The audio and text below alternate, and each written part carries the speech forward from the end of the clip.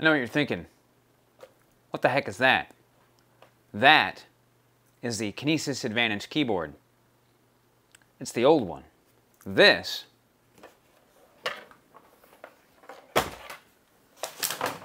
is the new one.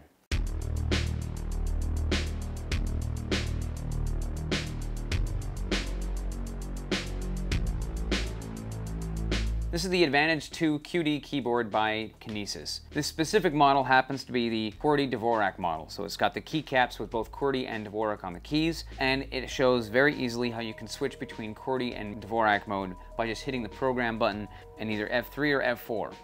There's a myriad of features and functions about this keyboard. I'm going to touch on a couple of them and go in depth about one specific. Some of the cool features is you can remap every single key on this keyboard to another key. You can literally just go remap key, done. Suddenly you're swapping the A with the L. You're swapping the S with the F2 key. You're swapping all of your keys all over the place. You're going, I don't know what's going on. And it's no worries. You can reset it by holding down the program button, Shift, and F9. Resets everything back before you even touch it. It's like nothing ever happened.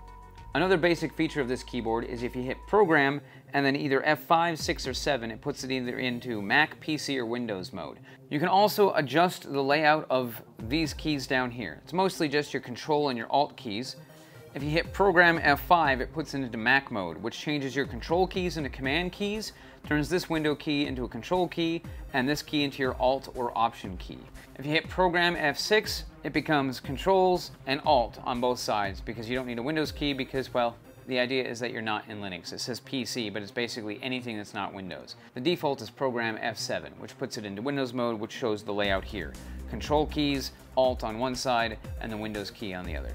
It takes a few days to get used to this if you switch over to this keyboard. I mean, it is ergonomic by design, so unlike most ergonomic keyboards, which are a little bit wider to compensate for the dome shape, this one fits in the same footprint as any other keyboard you'll have on your desk. I know some of you are out there going, I need my 10 key. That's something I absolutely need, because I use that extensively, and it's okay.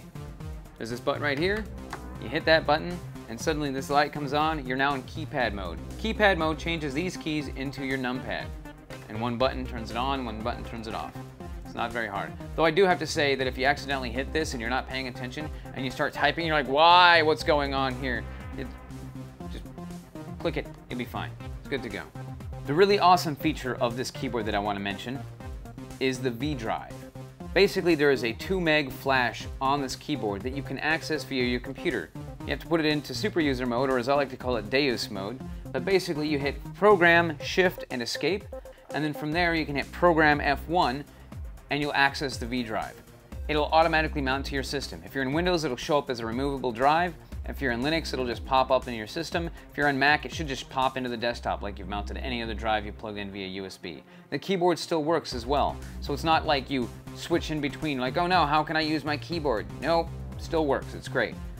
From there, there's going to be 2 folders. The one I want to touch on is the firmware folder. The firmware folder is where you do firmware upgrades. The procedure for upgrading the firmware is really simple. You copy the firmware file that you get from Kinesis into that folder. You make a copy of it. You change the copy's name to update.upd. You hit Program, Shift, and U for update.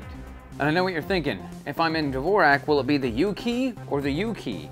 And when I did it, it was the U key, which only Dvorak typers are going to understand what I just did there.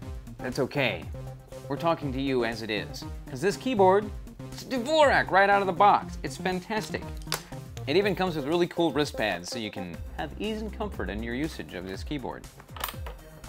Comes with a key puller. There's a bunch of other really awesome features on this keyboard. If you happen to get one, read the manual. It's a very detailed and thorough manual, and I highly recommend reading it. I'd like to thank Kinesis for providing me with the Advantage2 QD and giving me this opportunity to talk to you guys about it. I've had this keyboard for almost 5 years, and I can say that it's definitely changed my life a little bit. It took me probably about 2 weeks to get used to this layout. Some people pick it up really quickly, others takes a little bit longer.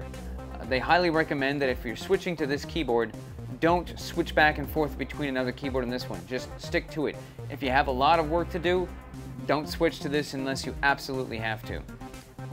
Because the more work you have to do, the more frustrated you're going to get when you're trying to randomly hit keys. You're like, oh, where is that key? Like, I can't tell you how many times I tried to hit escape or hit the tilde key, and I ended up hitting the plus equal sign. And I'm like, why is that key there? That's confusing me. No, it's down here now, and it took a little bit of getting used to.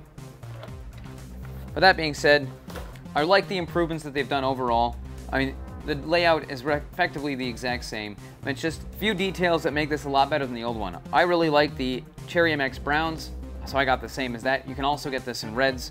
All the F function keys and the program key, they're all mechanical switches.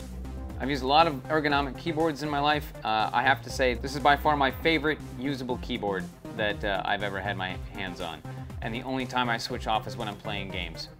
Thank you for watching, and you guys, you can always, click those buttons down there. Like, you can dislike, you can hit the subscribe button, leave a comment. It's all down there, somewhere below. Anyway, catch you guys next time. The